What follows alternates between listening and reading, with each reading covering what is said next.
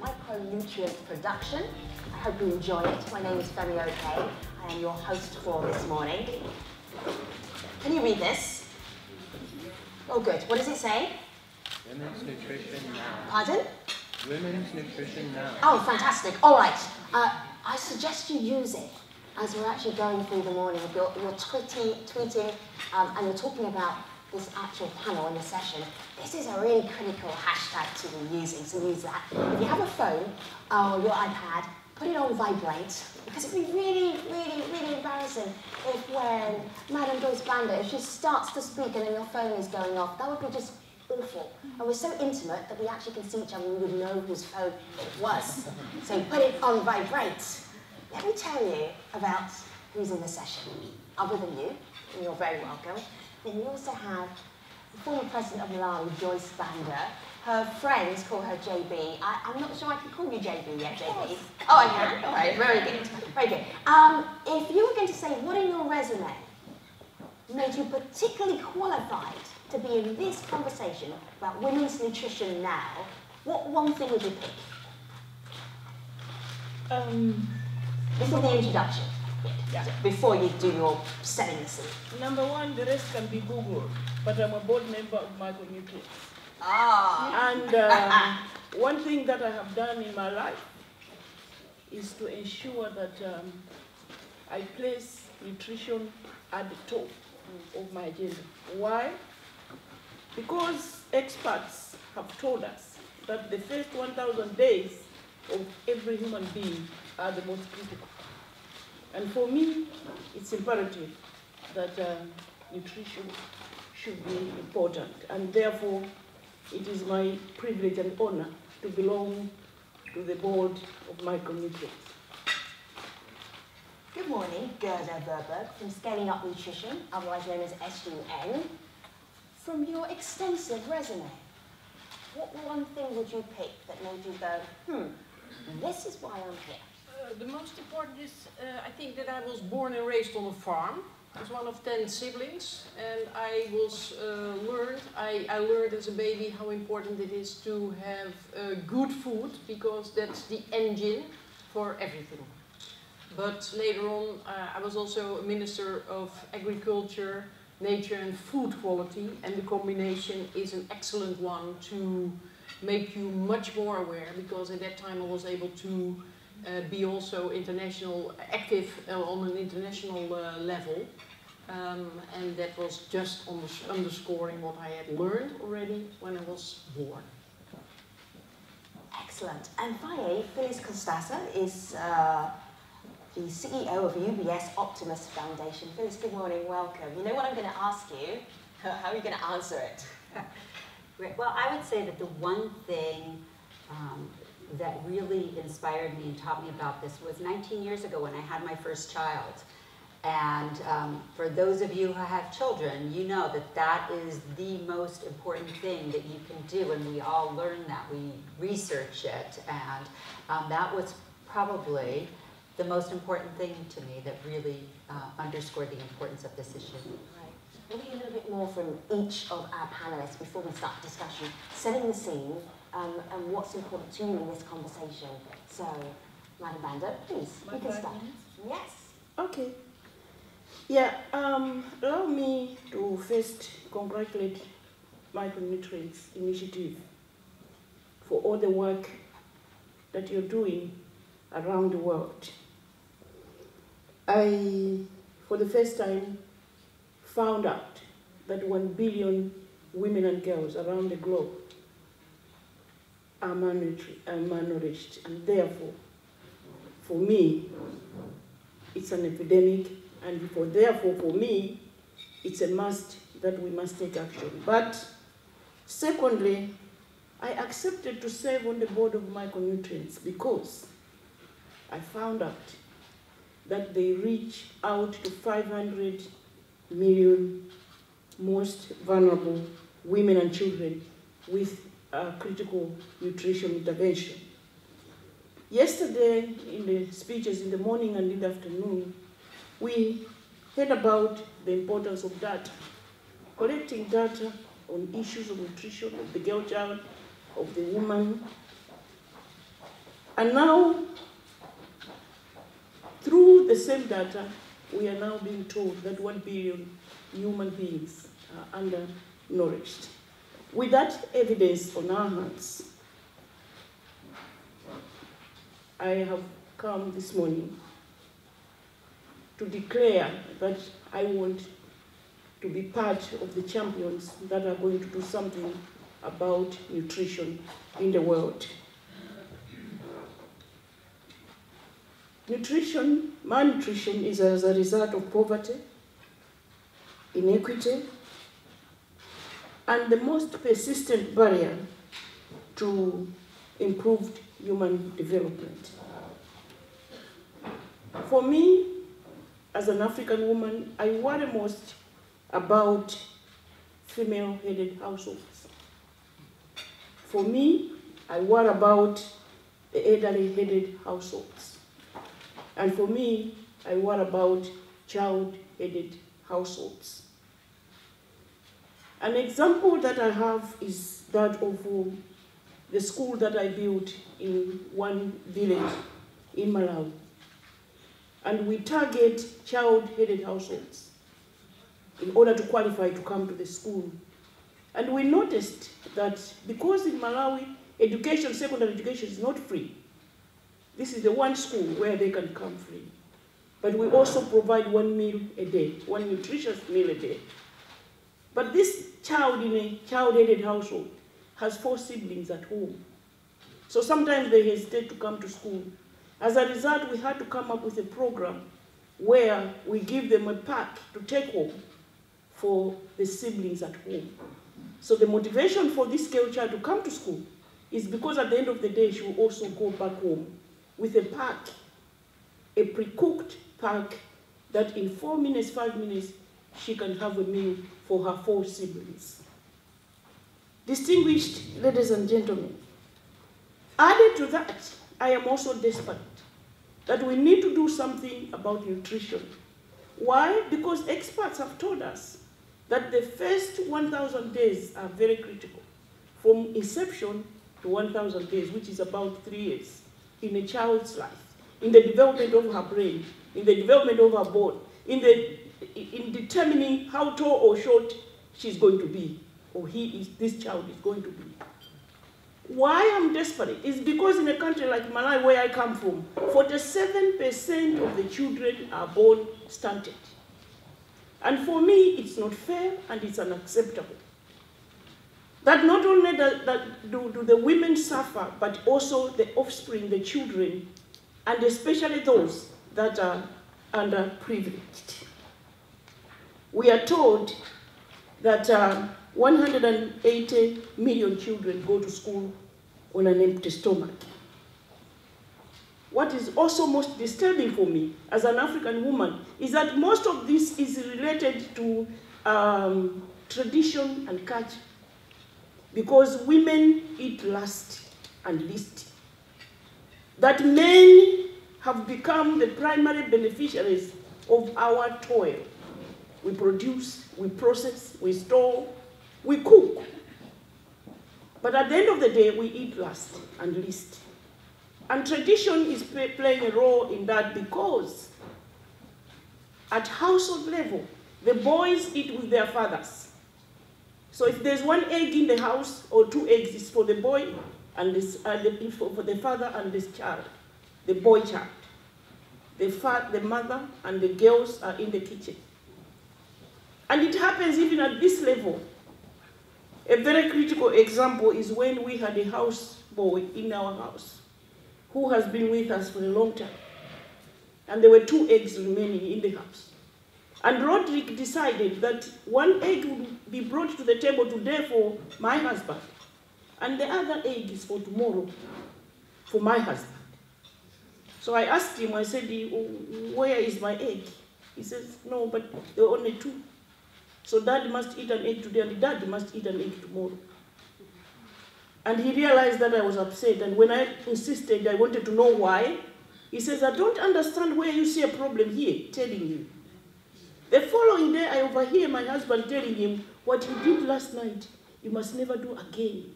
The way you treat my wife, you must also treat me. And I came running down the stairs. I said, no, there will never be any next time because you've lost your job. That is what is happening at household level where I come from. And if it happens at this level, what more at grassroots? Distinguished ladies and gentlemen, for me, donors, international community, civil society organizations must take action. But more important, as somebody who has been head of state, it is political will on the part of the president, the leader in the country. We have a role to play. We can influence the decisions. I've been there. There's so much power when you are head of state. But my request to my fellow heads of state globally is that we must use that power for good. We must use that power to benefit those that are underprivileged. We can come up with increased budgets for nutrition.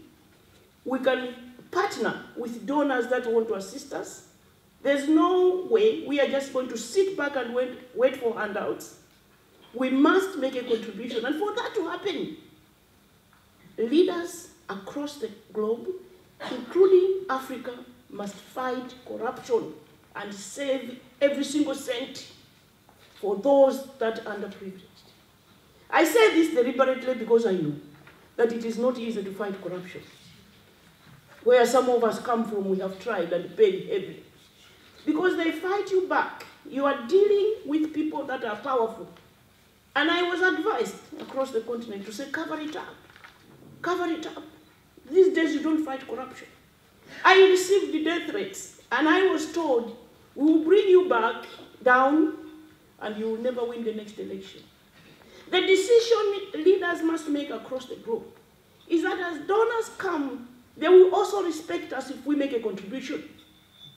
If we make savings from the meager resources that we have. All of you, as Madam Vanda was speaking, and the most expressive face I could see was Verda's. And Verda, your face did this. At the point where Madam Vanda was talking about political will. Why did that resonate? Because I'm a politician myself. I've been in parliament, I've been a minister, and know how crucial it is for governments to take ownership. And to say it's not only for today, it's not only during this year, it's not only until the next election, it is a decision, and we will live up to this decision. And especially when it comes to nutrition, it's not only a topic for this year, next year, another year. It's a topic that has to be during a lifetime, starting with indeed the inception, and the first 1,000 days are crucial, but we need a more structural change. And governments and politicians have to lead the dance. They cannot do it on their own, but they have to show leadership. Say good morning to Amy Baker. Good morning, Amy Baker. Hello, come stand over here. Amy Baker is the Director General for Health and Nutrition and Global Affairs Canada. As she's standing up there, you'll see that she looks nothing like Minister Bobo. The reason for that is Minister Bobo had to leave the conference and she had to go on business. So Amy is going to be filling that role. Amy, good morning. Distinguished panel, honored guests, first of all I want to say that I come with the most sincere regrets from Minister Marie-Claude Bibeau, the Minister for International Development and the Francophonie from Canada. She really was excited to be here today, and until late last night thought that she would be here today. She's on a plane back right now. We had urgent votes in Parliament. Hello? I'll come over here. We had urgent votes in Parliament this morning, and it's a wonderful thing that we have free votes in our parliamentary process, but it means that sometimes there are some last-minute changes. So she asked me to be here this morning to deliver her prepared remarks. So if you would like to close your eyes and imagine Minister Bibeau, this is her voice that you'll be hearing. Good morning, ladies and gentlemen. It's my pleasure to be here with you today to talk about how we can ensure the health, rights, and well-being of women and girls around the world. I am sure you will agree with me that investing in nutrition for women and girls is critical, because when women and girls are healthy and well-nourished, they can work wonders. We know that too often, as JB has eloquently put it, women and girls eat least and last. We also know that women and their children can be caught in an ongoing cycle of poverty and malnutrition. So one of the best things that we can do is give them access to nutritious food. This will help them survive, thrive, and meet their maximum potential. What can we do to make this happen? We can begin by investing in high-impact nutrition interventions that we know will work, like these few examples. We can provide vitamin A. 1 capsule costs 2 cents to manufacture. 2 doses a year can reduce child mortality by up to 24%. We can provide iron supplements, and we can fortify food by adding iron to wheat and maize and flour and rice, or add it to salt along with iodine. As an example, Canada is proud to support the global nutrition efforts such as Scaling Up Nutrition Movement, or the SUN movement.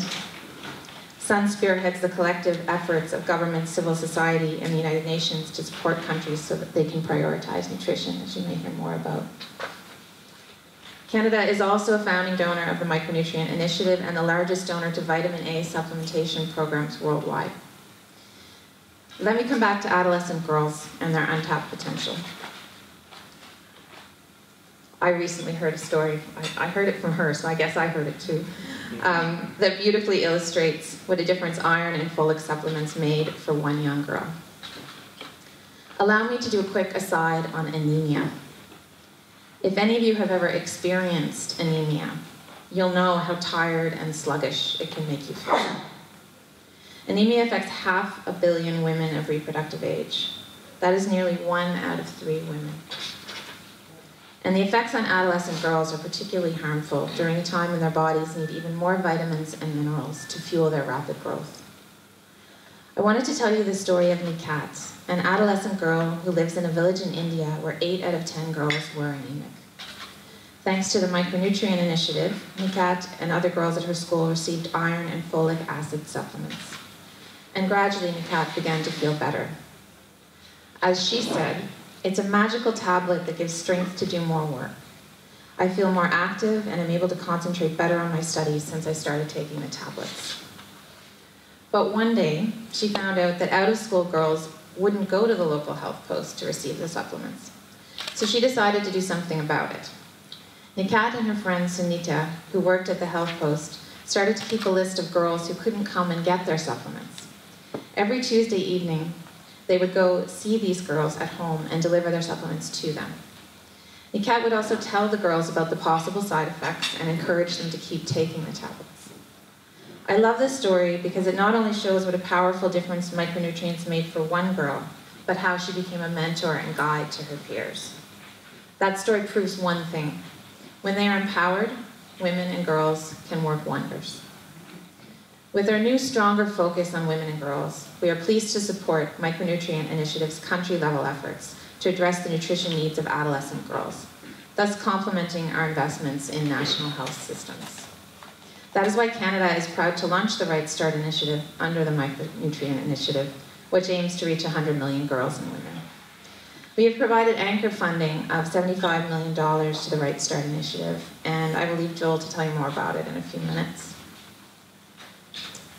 Now you really need to imagine Minister Bebo. Today, I am seeking your support to seize this opportunity with me to truly scale up global efforts on nutrition for women and girls. I am challenging you all to join Canada in supporting initiatives such as the Right Start Initiative, so that up to 100 million more women and girls can receive the nutrition interventions that are so critical to their health. We want women to actively participate in the development of their communities and their countries, as entrepreneurs, as political leaders, as educators, as mothers. And we all need to put our weight behind this initiative so that more girls will have a start in life that will help them to thrive and to reach their full potential. Together, we will support women and girls to work wonders. Thank you.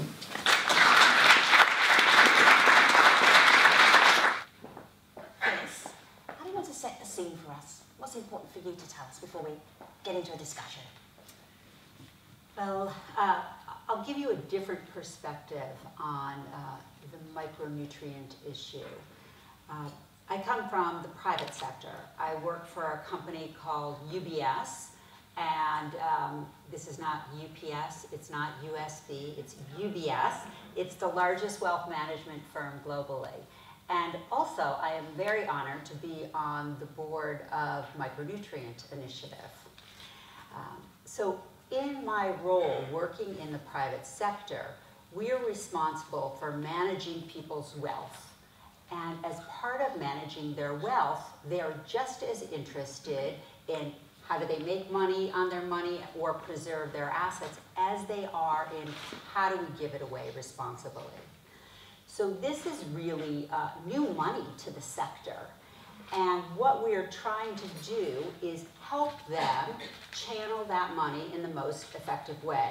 I'm the CEO of what's called the UBS Optimist Foundation, and that's the bank's foundation that helps our clients to channel their money into some of the most effective programs. So if we look at the issue of undernutrition for girls, we've heard already from Minister Bibeau, also known as Amy, and from JB, that there are more than 1 billion girls suffering from undernutrition. We also know that investing in nutrition is probably the best investment we can make. And this is from some of the leading economists in the world who tell us that the return on investment is $16. So for every single dollar we invest in undernutrition, we yield a $16 return. Now, that is probably the best investment we could get anywhere, especially in this economy. And then if we look at the cost of undernutrition, the cost of undernutrition is about $3 trillion a year. And some countries are losing up to 11% of their GDP because of undernutrition.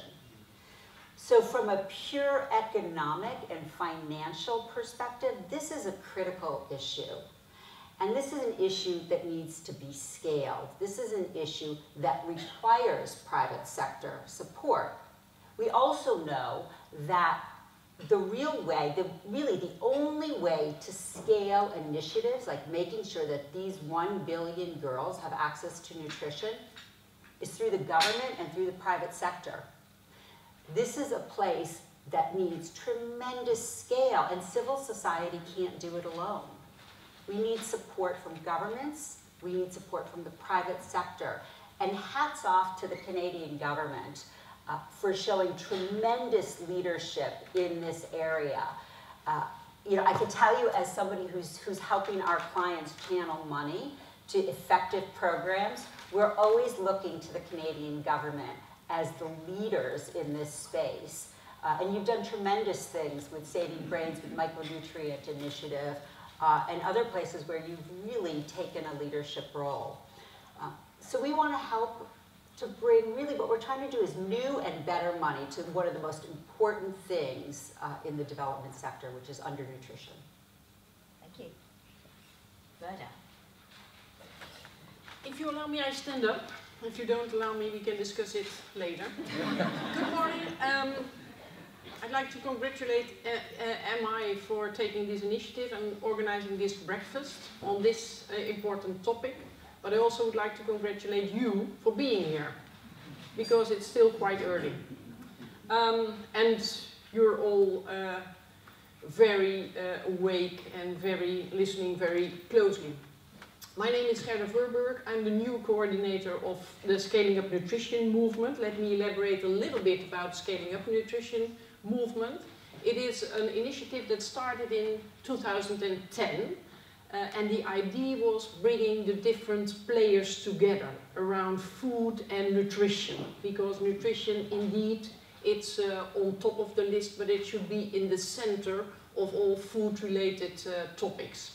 So the idea was bring the different players together because they have to work together. Indeed, governments to take ownership and show responsibility, private sector because they can add value, But it's not only support, it's really making the different stakeholders working together. And that's something that is not easy. Because probably they all speak Spanish, but they do not understand each other because they still talk another language. Or they have a different mindset. For instance, NGO think that private sector companies are there only to make maximum profit. So that's where Sun started. Now we are in 57 countries and in 2 states of India, where the government has decided to do something about nutrition bottom up. And there we come with the experience of Sun. We share lessons, we bring the players together at grassroots level in order to work bottom up. That's where Sun is right now, and we can do much better and much more because as all the figures and the facts show, there is a lot to be done, and it's not only to have a theme for 1 year, it's to have a theme for a lifetime. We did research in 5 countries. What is necessary to improve the possibilities and the opportunities for girls and women. And we have a slogan, we bet on girls, because it's starting with girls. Indeed, at the inception and the first 1,000 days of little children is of immense importance. But let me add 2 figures to what you have heard already. Every year, 10 million young girls under 18 are getting married. And 16 million adolescent girls or women are giving birth.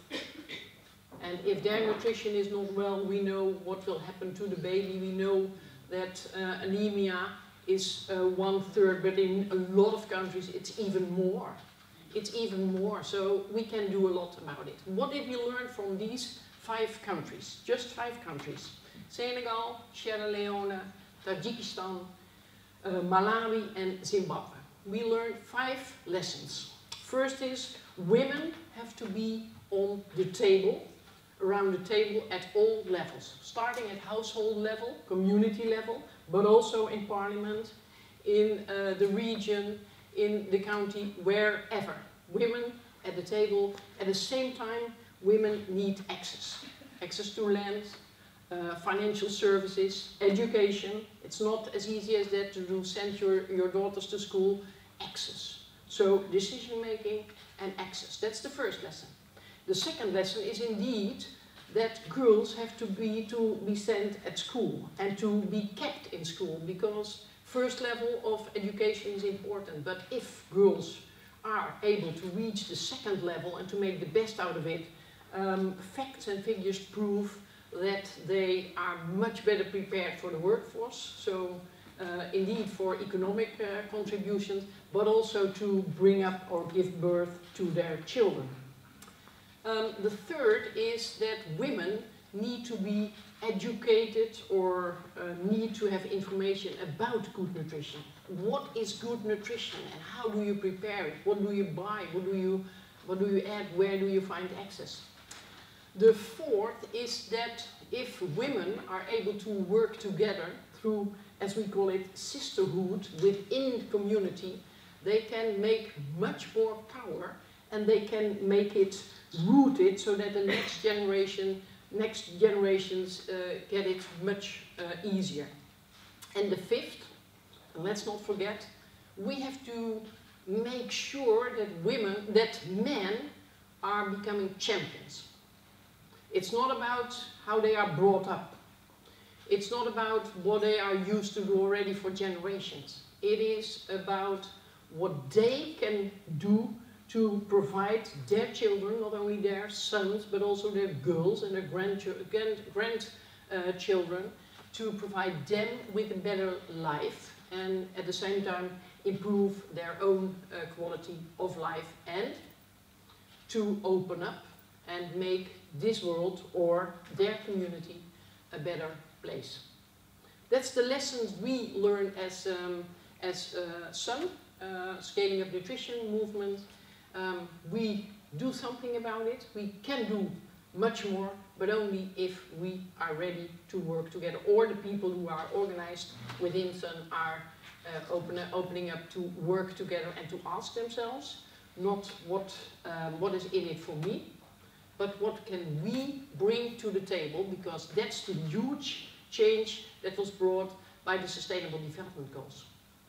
It's not what is my part, but what can we bring to the table to make it holistic and to find solutions that are there not only for this year, but during a lifetime. And we can make this, our generation, the first generation that meets the target of zero hunger, but also zero malnutrition. Thank you. Yes, JB, what did you write down? Here. Yeah. Oh, okay. I was taking notes, but what I wrote here is what is it that governments must do? What areas? But I was looking at an example of what we did in maternal health. That when I realized that 675 women were dying giving birth, I realized that the best way forward in order for us to accelerate the fight against maternal mortality was to engage the local leadership, the chiefs. When that worked, because what a chief says, where I come from in Africa, everybody in the village will listen. So the chief said, nobody shall deliver in the village with a birth attendant, a traditional birth attendant. Everybody rushed to the clinic. The clinics became congested, and the private sector stepped in to build holding shelters for women to wait there 3 weeks before birth. Then I learned that the same can apply to nutrition. You can have a very strong rural committee, and that's what we did. We have a grassroots committee chaired by chiefs, and therefore, whatever chief says, the men and women shall eat equally, and begin to change the systems that take place at household level. The situation improves for women. How do you get that to happen practically, though? You can't go into people's houses and say, okay, here's the dad's plate, here's the mum's plate, you have to make sure you eat equally. How do you get that message out? It is sensitization starting from the household level. It's for mothers to be sensitized, to be told that they have a responsibility to change our mindset, to change how we think. So mothers will begin to tell their boy child that the boy child is equal to the girl child, that they can eat equally, that they both can eat at the table, or they can eat on the mat, or they can eat in the kitchen, that the boy child can be allowed to sit in the kitchen and eat what the girl child eats.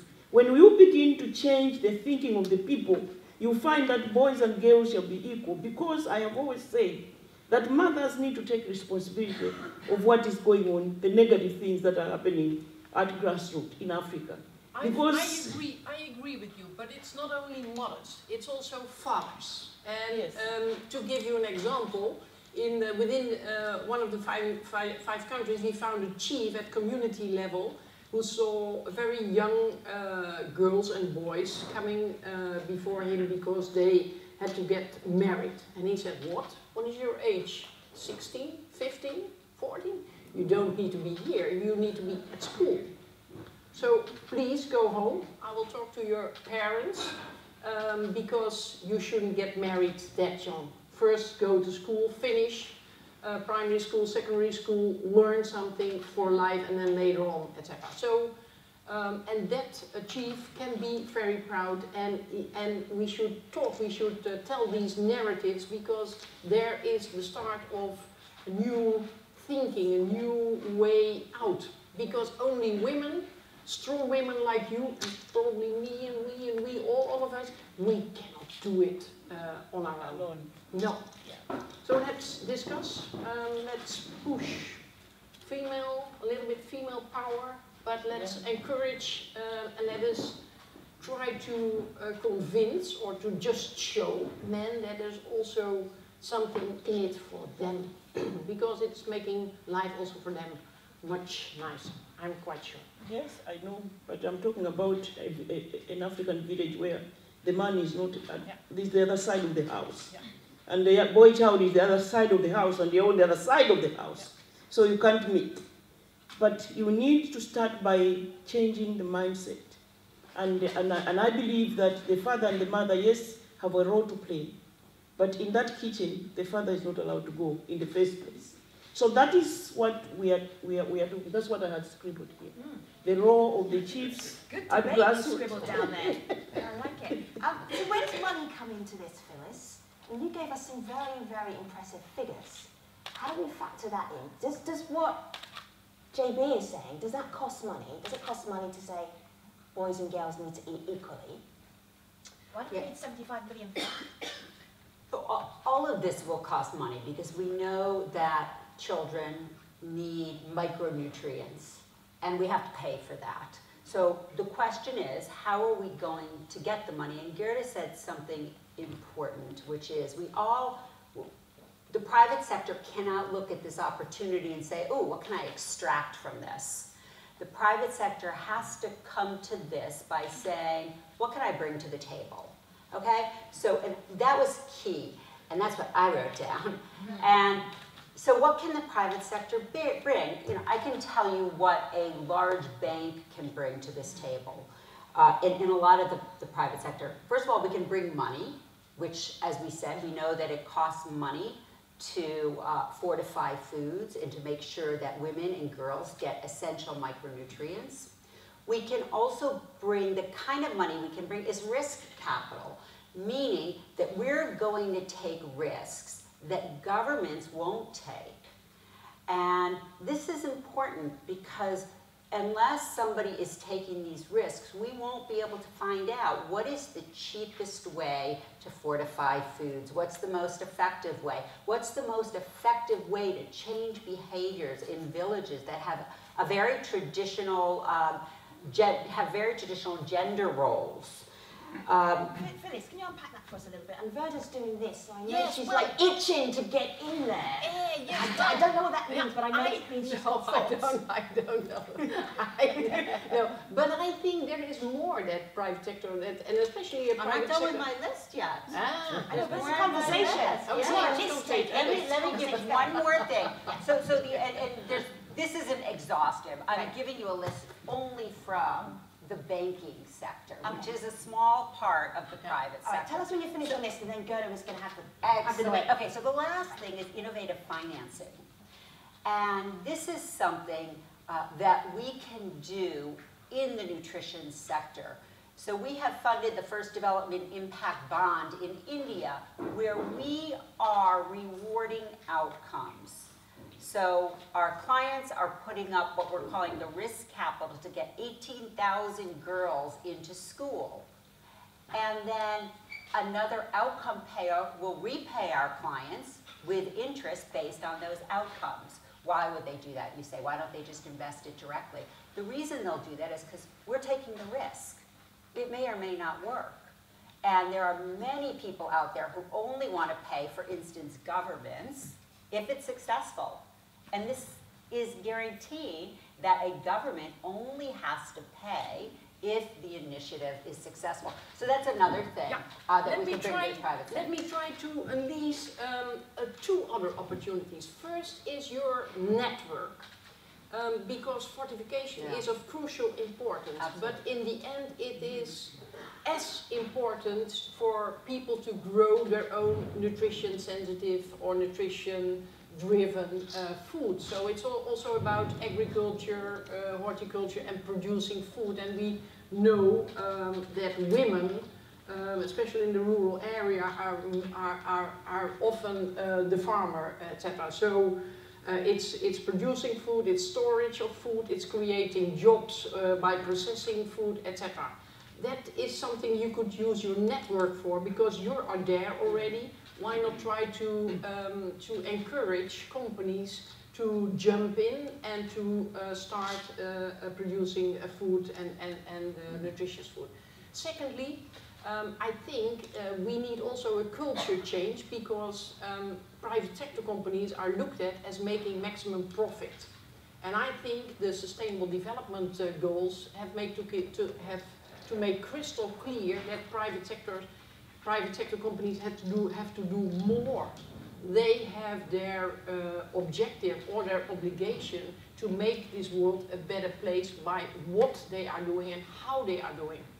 I learned from a CEO that he said, well, my shareholders are my bosses to a certain level, but also my employees are my bosses because they would like to make their job and to have a good living, to send their children to school. At the same time, our consumers are my boss because they, and finally he said, but he may be a very special guy, also Mother Earth is my boss because I have to serve this planet also. Yes, well, is he special? I think he's special. But I think there is an opportunity for private sector companies to rethink, are we doing the right things and are we doing the things right? Yeah, absolutely. I agree with you 100%. And we know, there's been so much research done on millennials. So we know that the next generation cares about all this. We're not going to be able to keep employees unless we are a company that is doing exactly what Gerda says. See, Pamela, I want you to have a think about a thought, a rallying line. But I'm just going to give you a little bit of time to do that because you all know what the challenge is and there's funding available, and then it's a question of what are we going to do with it? How do we take this position that we're in, which is actually a pretty positive position, and then go forward? So I want you to leave us with a rallying cry. It's sort of the thing that's going to carry us through for the rest of the day. I got up this morning and I heard Gerda, Phyllis and JB say this, and it's resonating in my ears. You have notepads, but you have a very good memory. Be thinking about that while Joel comes to the stage. Joel, I know you've got some important things to do. Joel Spicer. So this one is actually working now, I think. Can people hear me? Yep. Thank you, Femi, and thank you for allowing the panel to tune out entirely while I talk while they think about your assignment. We can multitask, we're women. Oh, right, sorry, I'm projecting men here. We can. Look, I want to thank you, Femi, and thank you, Amy, and thank our excellent panelists for raising their voices for women's nutrition now.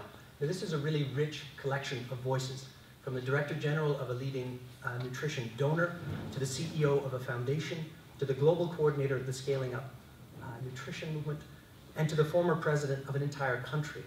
I mean, this is an amazing and diverse A-team of leaders here, and I think we need to recognize that. They're true champions. That's what it looks like. So thank you.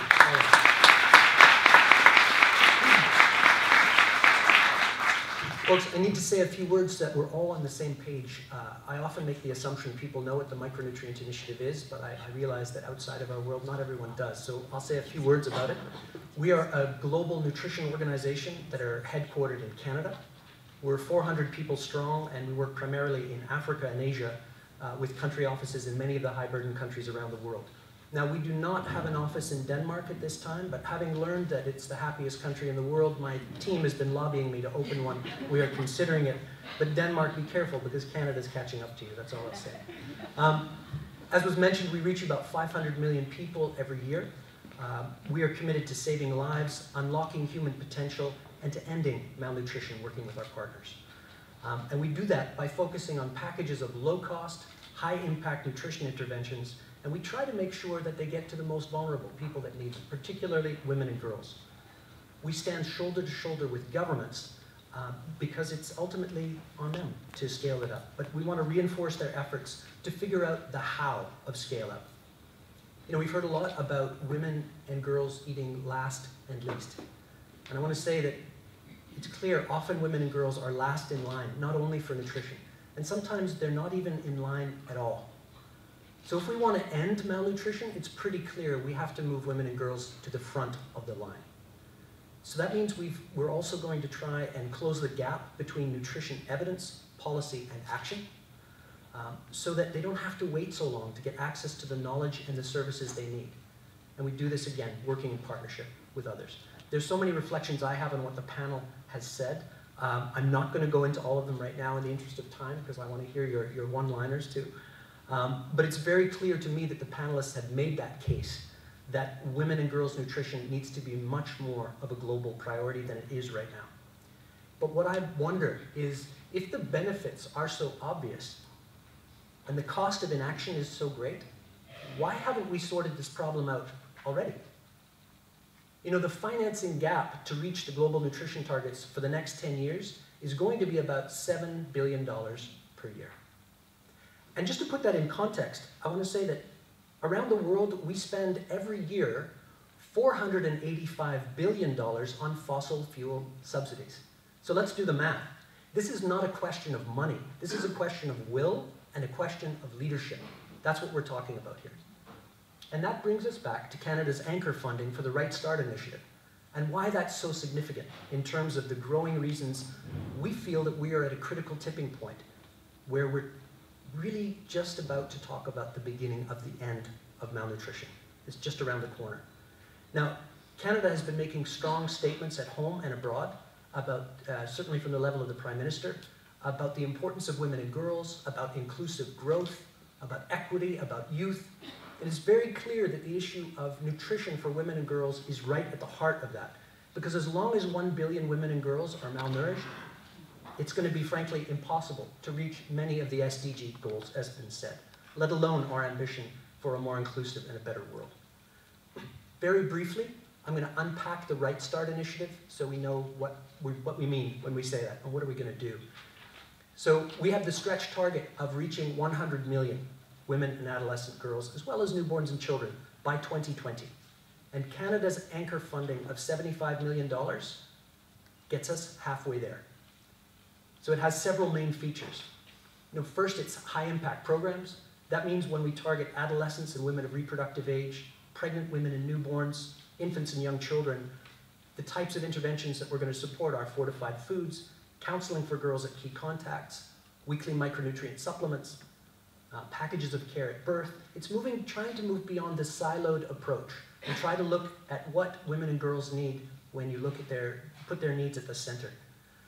Micronutrient powders, screening for malnutrition and referral, promotion of exclusive and continued breastfeeding, packages of cord care, kangaroo care, things that make sense. Other key components, resource mobilization and strategic partnerships, right? Canada's leadership is also helping us drive forward conversations with other donors about how to practically engage on the issue of women and girls' nutrition much more.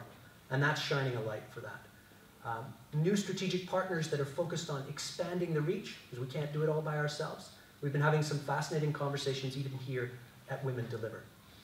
So as I mentioned, we're going to help shrink that gap between evidence and action, generating evidence of what works, because a lot of countries are given lists of what they're supposed to do, but the how to scale it up is not always clear.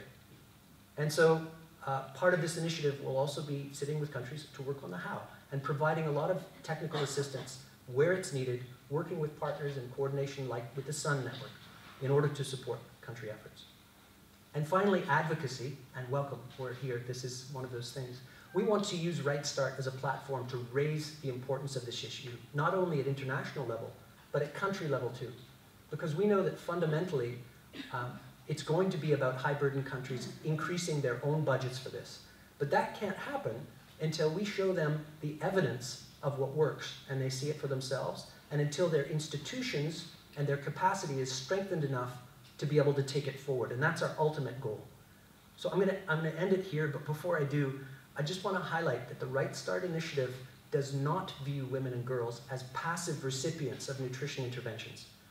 But at full power, we see women and girls as the driving force within a global movement that is going to bring about the end of malnutrition. It can't happen without them. Ending malnutrition starts with women and girls. So what can all of you do in this advocacy movement? Well, I mentioned this a little bit before yesterday, for those that miss it. If you're a journalist, a campaigner, or an advocate, we need your help to raise your voice and shine a light on this issue, to demand greater investment for women and girls' nutrition. And if you are an organization that is providing services to people, think about whether we're missing opportunities to really empower women and girls. Because there are a lot of people that do a great job reaching the most vulnerable people, but we're all kind of doing our own things. And we need to put people at the center and look at what they need. If you're a government, how can you put nutrition at the center of policy planning and budgeting?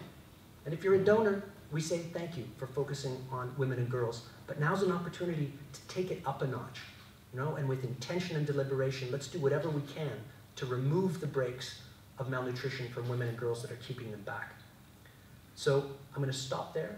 I'm going to hand over to Femi and just say thanks to all of you very much for coming at this early hour. Really appreciate it.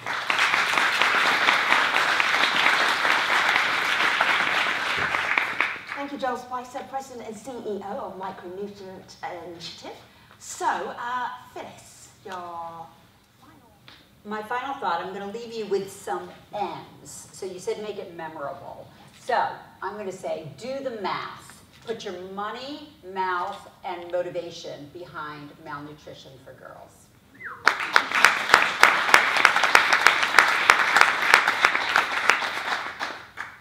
The audience like that. Sure. My thought for the day is, for the day and for the rest of the year, I would say, we can be the generation that ends hunger and malnutrition. And how do we do this? I would say bet on girls and invest in them.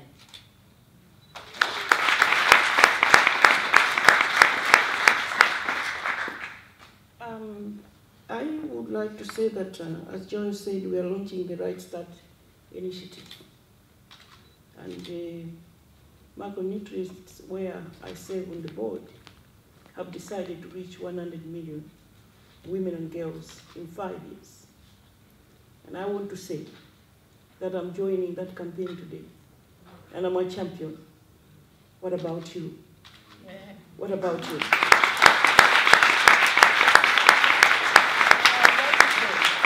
But I've spent the last 10 years feeding 15,000 children every single day with the help of No Skin of the US. That gave me the feed that I need.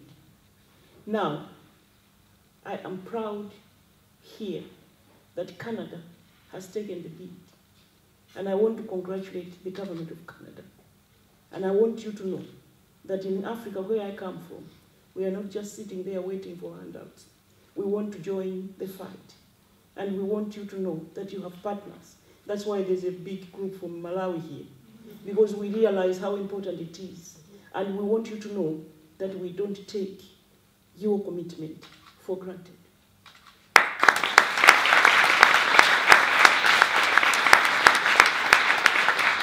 So, when JB says, what about you, I have an idea. We need to do a selfie with this, all of us. So everybody come up here, all stand here, and then JB and Verda and Phyllis, stand up everybody, walk forwards. This is why I became a journalist.